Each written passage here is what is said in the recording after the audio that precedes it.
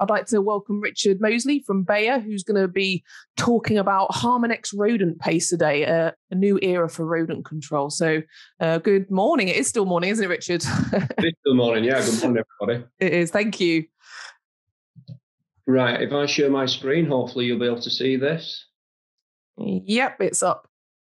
Great, excellent. So good morning, everybody.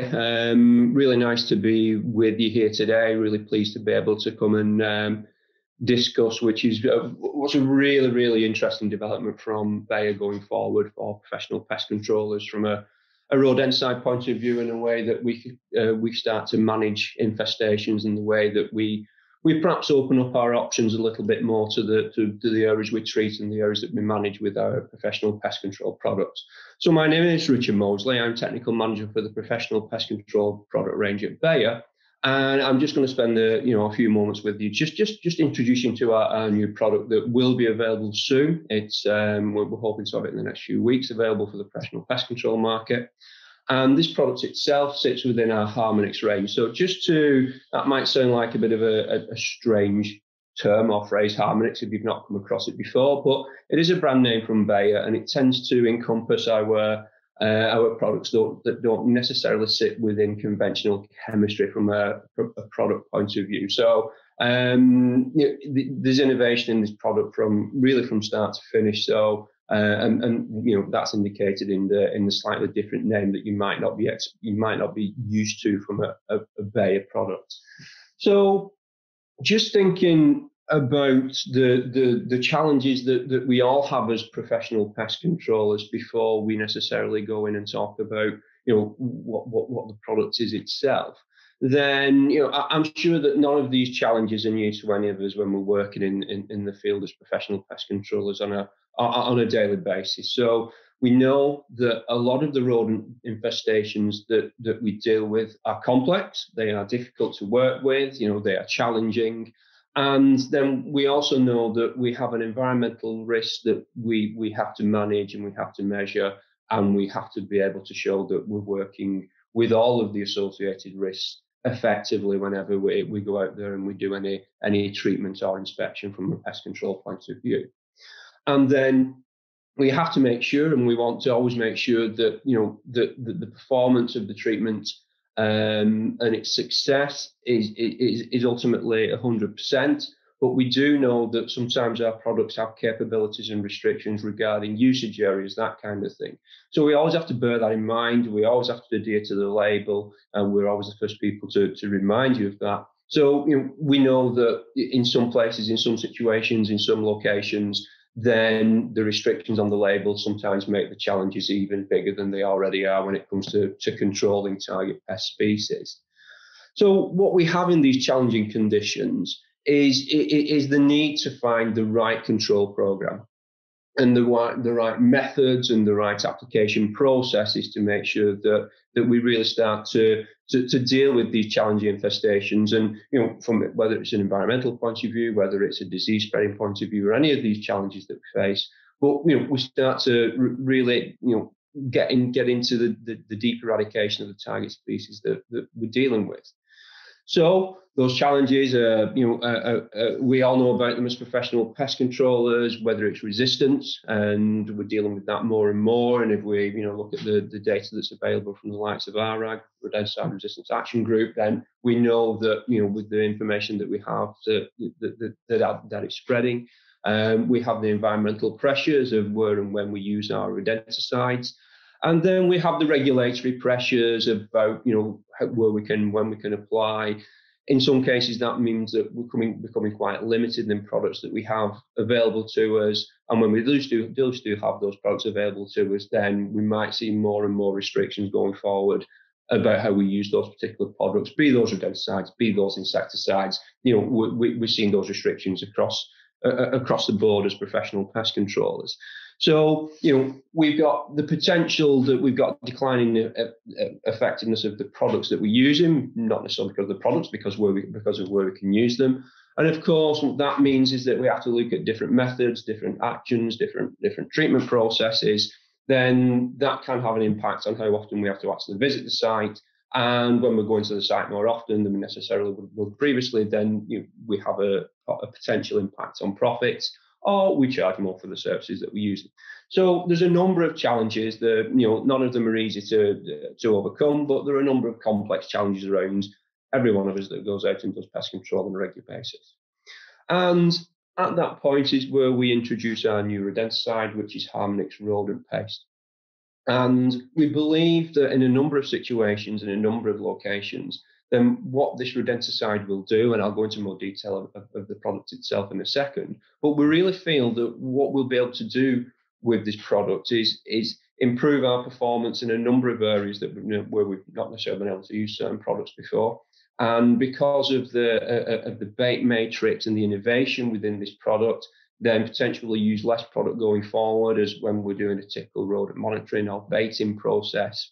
And because of the innovation that sits within this product and around this product range, we do become more responsible. And when we talk about more responsible, we talk about the innovation and responsibleness from an environmental point of view from the very start of the process, and that's the packaging. And even the packaging shows a different environmental slant than we've had before, and a development that shows that, for you as pest controllers to your end user customers, a commitment if they have strong environmental policies around things like the products that you're using, but also packaging, those kinds of things, then this product slots really, really nicely into those kind of concerns that are put in place quite genuinely by your customers, the end users of professional pest control services. So what we have when we introduce this new product is, for us as pest managers, then we have a more sustainable option for the control of the target rodents that we're working with, and a dependable product that can be used in multiple situations. And interestingly, you'll see the tab there that's called Dynamic Integrated Pest Management, Dynamic IPM. And some of you may be aware that there is already a Harmonix Rodent Paste product out there, but it's a non-toxic product.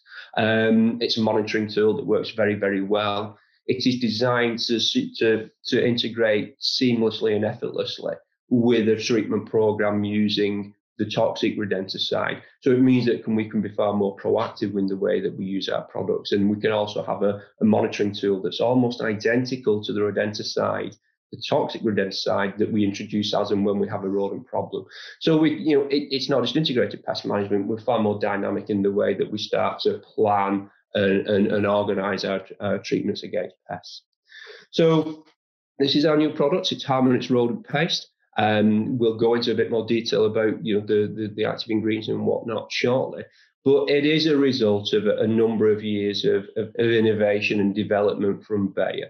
And the active ingredients of this product is cholecalciferol. So that's interesting and that's important because it's not an anticoagulant. So it's a completely different mode of action. So, for those of us that have had issues or concerns about resistance to certain active ingredients with anticoagulants in the past, then that's certainly something that we would never expect to see with this particular product because of the way that it actually controls the target species, the target rodent. And as I say, we've got innovation that runs from start to finish with this product, whether it's the bait matrix, so an incredibly palatable bait matrix, a matrix that it shares with its sister product, the non-toxic product. But also, again, with the packaging itself, you'll notice there that that's not a tub. It's not a plastic tub anymore. It is a plastic sack, and that is completely different. We've not seen that in the UK before. But from a development point of view and an environmental point of view, then the plastic loading and the packaging that's required for this particular packaging is 80% less than the standard packaging that we would have used before. So the innovation starts not just with the bait matrix and not just with the application. The innovation starts with everything from the packaging itself, making sure that has an environmental friendly aspect to it. And it's a more professional product in that respect. So this is a heavy-duty sack. It has handles. It can be used. It can be carried. It doesn't need to be transferred or into another container. It is perfectly suitable for use on a site as the packaging to carry this particular rodenticide around the site.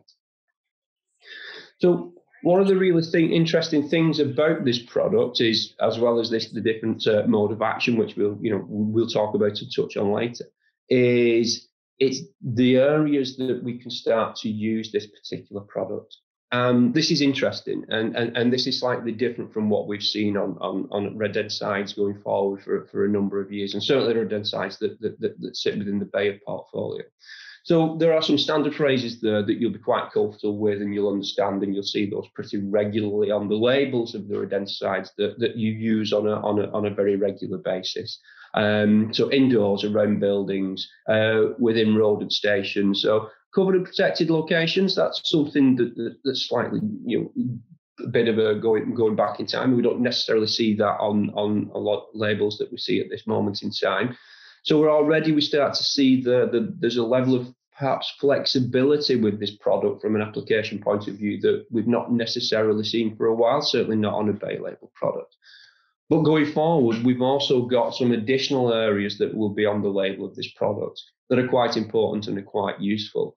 And certainly from a professional pest control point of view, about taking the actual bait to the target species, and especially when we're talking about rat activity, brown rat activity, where are they, and having as much impact on the rodents infestation at source, if it's away from a building or if it's in an open area or a waste dump, then this product starts to give us a level of flexibility that we've perhaps not seen for a while. And also with burrow baiting on there, following all the right requirements and following the crew code, it has a very good document on burrow baiting. Then we can see that, for those of us who've done pest control for some time and, really realise the benefit of taking the bait directly to the target species, and avoiding those areas where they might be able to feed in between, getting close to buildings and whatnot. So the flexibility with this product is very, very good, and it allows us to really go and take the product to the target species. And there's some nice aspects of some flexibility within that label that we believe will be really useful for professional pest controllers, especially those that are working in areas where they think that they may have resistance. Cholecalciferol as a vitamin, it does not. There is no resistance to this product. So if you do think you're dealing with some level of anticoagulant resistance, then this is a useful resistant management tool that can be brought into your pest control arsenal to start to allow you to give a level of control in certain areas. So one of the benefits of cholecalciferol as an active ingredient is that it has a stop feeding effect as well. So that's important from professional pest controllers, because it means that we don't necessarily have to use as much rodenticide to control an infestation as we necessarily would, because we know that when the rodent has consumed the amount the lethal dose that it needs to control it, then after 24, 48 hours, then that stop feeding effect will kick in, and we'll start to see the rodent stop feeding. So it won't be consuming continually throughout the treatment period. So that means survey is important, that we need to make sure that we've got a good level of rodenticide in place for the initial treatment to make sure that we've covered the area, and we're assured that we've got full coverage and full knowledge of the rodent infestation, just as you would do with any treatment, to be perfectly honest. But it does mean that we have some flexibility here where we start to perhaps reduce the amount of product that we need. Initially we need to do a good survey and get a good level of product in place. But what we start to see is that after 24 or 48 hours, when the stop feeding effect kicks in, then it will have a dramatic reduction on influence on the rodent's behaviour, and start to reduce things like gnawing, chewing, those kind of things. They become more lackadaisical and they won't necessarily be going out. So what we can start to do with this product is minimise the amount of active ingredients that's necessarily entering the environment, because we know that the stop feeding effect will reduce the amount of rodenticide that's going to enter the rodent's body. And the rodents, as their appetite stops and as they become lethargic and stop going out for searching food, then that may have an effect on the other damage that rodents can cause. It might prevent them the gnawing, the chewing, those other aspects and the contamination that you associate with rodent activity. Then that stop feeding effect, it may help and support with that, because the rodents will become lackadaisical and won't necessarily be going out to search for food. And if we can reduce the movements of rodents, if we can reduce the access that rodents have during the treatment period, then of course that's important, because the less they move, then the more control we have over the spread of disease, that kind of thing. And we reduce those issues that we associate with rodents having easy movement and easy access around sites, and the disease potential that brings. So the stop feeding effect, it's due to the mode of action that we associate with cholecalciferol, and that is hypercalcemia. So the way that this product, it means hypercalcemia means that there's an overdose of calcium within the rodent's body. Cholecalciferol encourages the release of calcium into the rodent's body from the bones, that kind of thing. And calcium within the rodent's body, or anybody's body, is an important vitamin. It's an important aspect, and any slight deviations in the level of calcium in any mammal's body can be quite detrimental. So then we start to, with hypercalcemia, we start to see the internal organs shut down, that kind of thing. So this means that after only a few days of baiting, then the rodent can use the lethal dose, and as it becomes lethargic, then it will start to shut down, it will stop to move around, and the hypercalcemia will take effect. So it is important that with a product with a stop feeding effect, then it's important that a thorough survey is done, and then the right level of bait is put in place. It is left in place to make sure that there's enough feeding stations and enough feeding locations for the rodents to consume a lethal dose. This is not a one feed kill product, so they will have to consume it a couple of times. There will be multiple feeding. But when we've got to that lethal dose, then we will start to shut the rodent down and stop the gnawing effect and stop the feeding effect. So thorough survey, thorough inspection, making sure that we are picking up all the treatment areas. And of course, what we have the benefits of at this moment in time is we have the Harmonix non-toxic. So if you are monitoring a site and you want to monitor a site on a regular basis that doesn't necessarily have ongoing rodent activity, then you've got the ability to use the non-toxic product. It's exactly the same bait matrix, so you can swap from the non-toxic into the toxic product, and we're not necessarily dealing with any neophobic response because we've been able to put a very similar bait in place. That is not to say that you have to use the non-toxic product, and it doesn't mean that you have to pre-bait with the non-toxic product. But if you are looking for this option of pre-baiting and monitoring and then introducing a very similar product as and when you have products, then this product, the Harmonix product range between the toxic and the non-toxic product, gives us a real level of flexibility that we've not necessarily had before.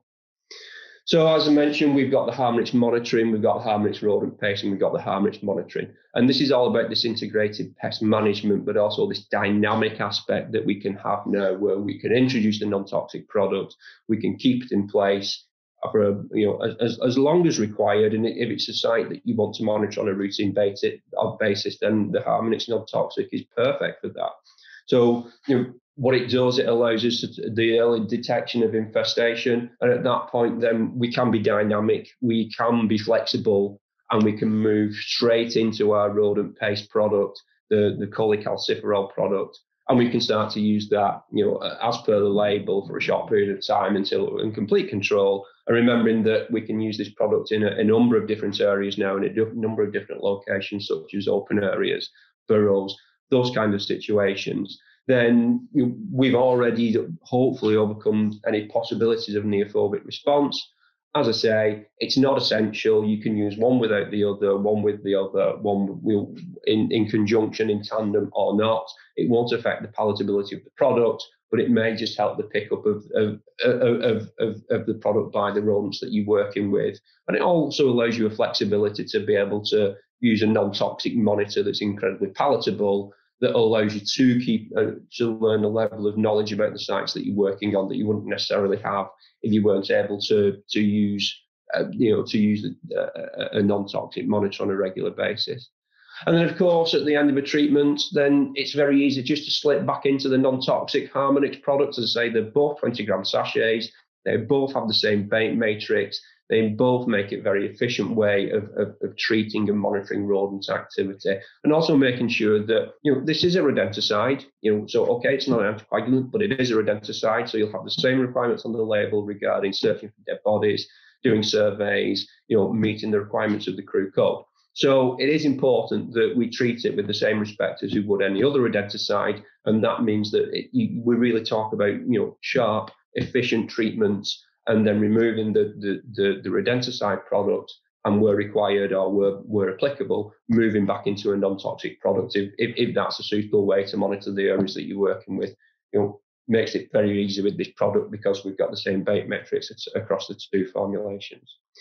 So just to kind of wind that up and then answer some questions if you've got some. So, some of the key things to take away about this product are that we've got this performance in all areas. So, we've got for a product that has no known resistance and is a product that is a very useful resistant management tool.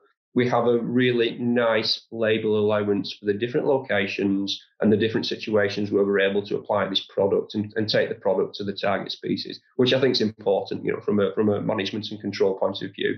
Then it's always really, really handy and really, really efficient, if possible, to treat the rodents of source where we can. With the stop feeding effect, then we've got the ability to potentially reduce the amount of rodenticide it actually takes to complete a rodent treatment. And if you go to the Bayer website and look at the Harmonix information pages, and there's a QR code we'll take you directly to that at the end of the presentation. Then what you can do with that is you can understand with the data that we have there how you can reduce the amount of rodenticide that you are using if you compare it to other products. So we've got some really nice data there. So this isn't just a conversation. We really have got some data where you can go in and have a look at the information that we've gathered in the trials that we've done. Responsibility runs all the way through this product, be it from the production of the packaging to the development of the formulation that can be used in conjunction with the non-toxic product, all the way down to the amount of product that you necessarily need to use to control the infestation because of the stop feeding effect. Then we think that the responsibility for this product is Bayer is very, very pleased with the environmental impacts, certainly from a packaging point of view, and the story that brings with this particular product. We think it's a strong product to use with customers, and a strong story about the way that the development just doesn't stop with the product. It also it's around the packaging and everything that we provide associated with the product. And then of course this dynamic integrated pest management. So we've got the ability to swap in and swap out of practically identical formulations. One just has the active ingredients in and one doesn't. So that's a lovely way to be able to monitor. It's a lovely way to explain to the end user customer about the way that we're using very, very similar products because of the benefits that they can bring and the abilities that they bring from a monitoring point of view, and the way that fits so well with the requirements of the label and the requirements of the likes of the Crew Code. It becomes a very easy way, it becomes a very efficient way of being able to meet our requirements regarding the way that we monitor and the way that we control rodents on a regular basis.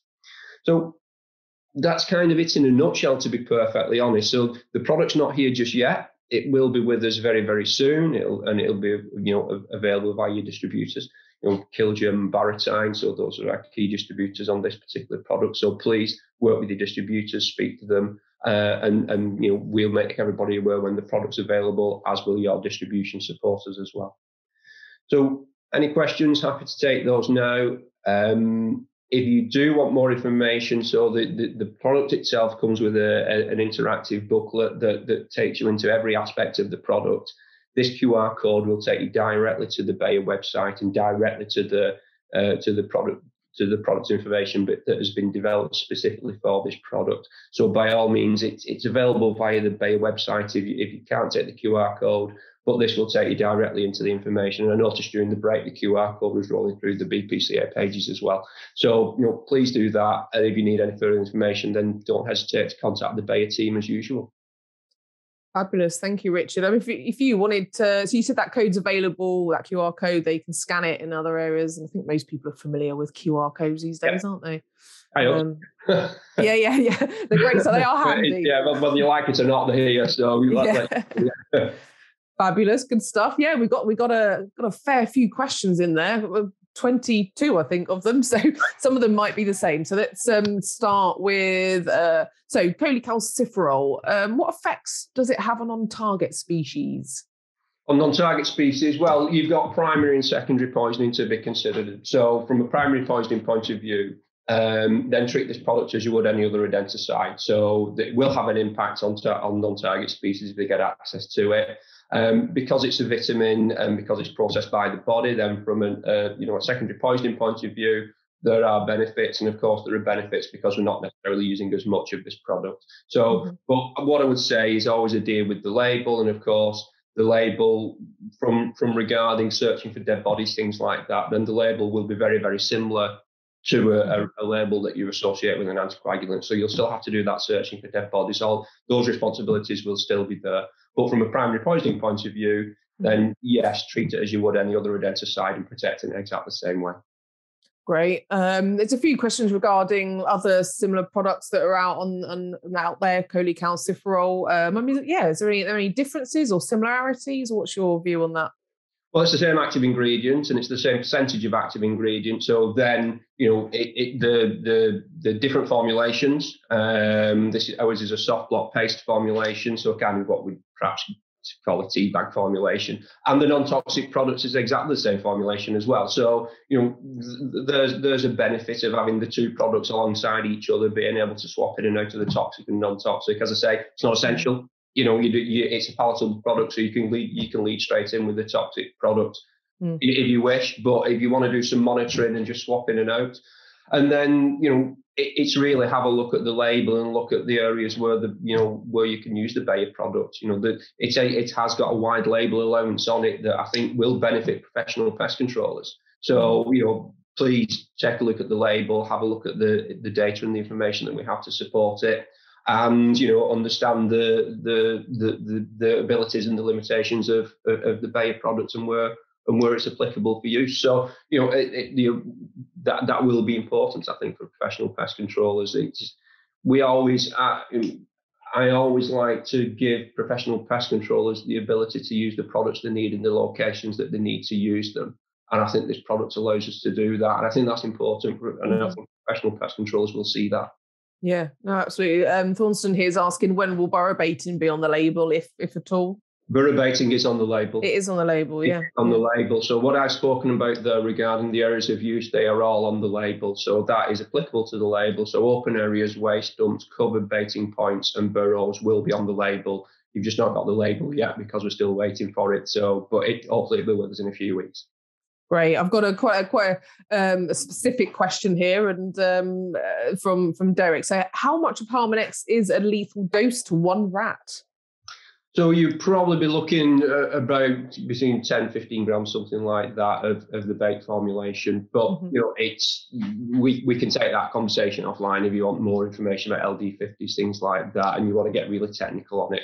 But yeah, you'd be looking at that kind of would be kind of level. So it's certainly not a one-feed kill. I think that's the main point from that is to get across that you wouldn't necessarily class it as a one-feed kill as you would with some of the anticoagulants. So, there will probably need to be more than one feed, multiple feeds. But what you will get is that stop feeding effect after, 24, 48 hours of feeding. And then you'll see the feeding, the consumption dropping off at that point. But if you were using another active ingredient, then that consumption wouldn't drop off for a few more days yet. So, you probably get to the same point where the rodents die at the same period of time. So probably after about 7 days, typically, if you look at the lab trials that we've got. But you'll find out that, with an anticoagulant product, the rodents will still be feeding a couple of days after they'll be taking the cholecalciferol product. Good stuff. So, you mentioned about sewer treatments. That's on the label as well, isn't it? Someone's asked about sewer treatments. No, we've not got sewer treatments on, and it's a soft block anyway. So it's not really the right formulations for sewer. So you won't get. I think there's probably better products to be used in that location than a soft block such as this one. So no, that won't be on the label. No. Good stuff. Derek, here again, how effective is Harmonix Paste bait on house mice? Similar product appears to be relatively unattractive to them in his experience. Well, this is a soft block formulation. We've got trials against rats and we've got trials against mice. So we've got lab trials and we've got field trials as well. They both work very, very well, but we do know that in a number of situations, mice are particularly difficult to work with, be that bait shyness, be that trap shyness, be that box shyness. So technically there's an awful lot that goes on with mice that makes the treatment quite complicated. Mm-hmm. But this is a highly palatable soft block formulation, and the non-toxic formulations out there already. So it would be the work that we've done with mice has been very, very good. But I don't think that's ever a guarantee with any mouse, because we've all worked in city centres where mice just don't do what they're supposed to do anymore, and they don't feed on what they're supposed to. So I think in most cases it's going to be a really effective problem. The resistance issue or the lack of a resistance issue with this product remains the same, whether it's rats or mice. So it's still going to be effective for those mice, and that's really uncharted about what the resistance levels to some anticoagulants are in mouse activity. They're probably quite wide, but we've just not got the data to prove that, to be perfectly honest. So it's a good option and it's a palatable option, but will it work in 100% of mouse infestations? Probably not, but what will? So, but what I would say is that we've done a lot of work with it. If you want our support with it, if you wanted to come to site and have a look and share our knowledge about it, then as always for the professional pest control industry, all they have to do is ask. Absolutely. There's another one here regarding efficacy data. So this is that you didn't show any of that on there, but does Harmonix allow for speed baiting? That's allowing control in 7 days. Is that speed baiting? I'd be very careful about saying that we can control something in 7 days with any product, to be perfectly honest. So I think we have to be a little bit more flexible than that. I think if you get in the right place against the target species and they take it straight away, then 7 days is a possibility. But, we have to accept that infestations are complex. So, you get the stop feeding effects and, after a couple of days, and they will die a couple of days after that. But is that logical for every infestation? And would I put my hand up and say, 7 days is a comfortable time frame for any infestation? I'm not sure, to be perfectly honest. We know it's highly palatable. We know that it works in a number of key scenarios, and we also know that with the stop feeding effect, then that can be beneficial to the application of rodenticide. If we're lucky, 7 days, but I would say that it completely depends on the infestation that you're walking into and looking at, to be perfectly honest. And so that comes down to the point that we have made throughout the presentation: survey by a professional pest controller, and we know that the professional pest controllers out there really know what they're doing. So it's that depth of survey and getting the bait in the right location. So and we're happy to support with that, as I've already said. We're happy to come out and we're happy to have a look round and give the benefits of our experience with that.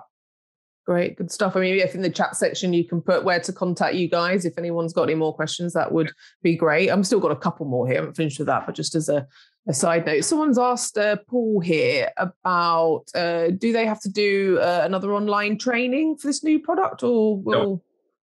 No, so we've got a proactive brochure and a proactive guidance document that the QR code will take you to, or the Bayer website will take you to. So we don't see that we won't be introducing an online test with this particular product, no.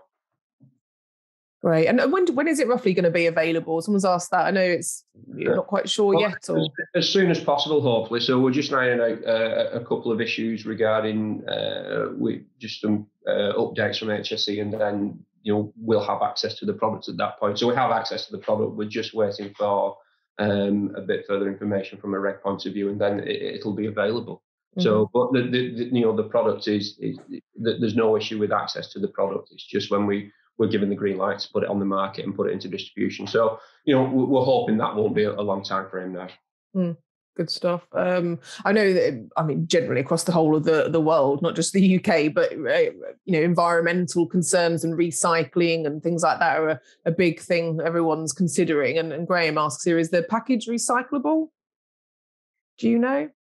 Well, the problem you have is whenever you talk about waste packaging from a rodenticide point of view, then you've got to take it down your hazardous waste chain unless you can show that and I don't have to tell you about the complexity of that. I'm sure you're working on that code of practice right now. So, you'd have to, work with your waste contractor, meet the label requirements, and, having worked with, waste rodenticide and waste packaging in the past, then it's not that simple as is it recyclable or isn't it? It all comes down to it's been to contact with the rodenticide, that kind of thing. And I'm pulling that back out of my memory because it's a while since I've worked with that, to be honest. So you might be able to answer that better than I can, Nat, but it's not about whether it's recyclable, it's whether it has to go down a specific waste chain. I suppose it depends how your product is presented within that outer packaging and whether it is contaminating it or not. So so label that. So, probably down a hazardous waste chain, I would suggest. But, that speak to BPCA for guidance on that. But, definitely, as with general packaging, you probably suggest it goes down hazardous waste chain. But at least, the actual development of the bag is, there's 8% less plastic in that than there would be the standard tub that that goes down your traditional waste chain right now. Yeah. Fantastic.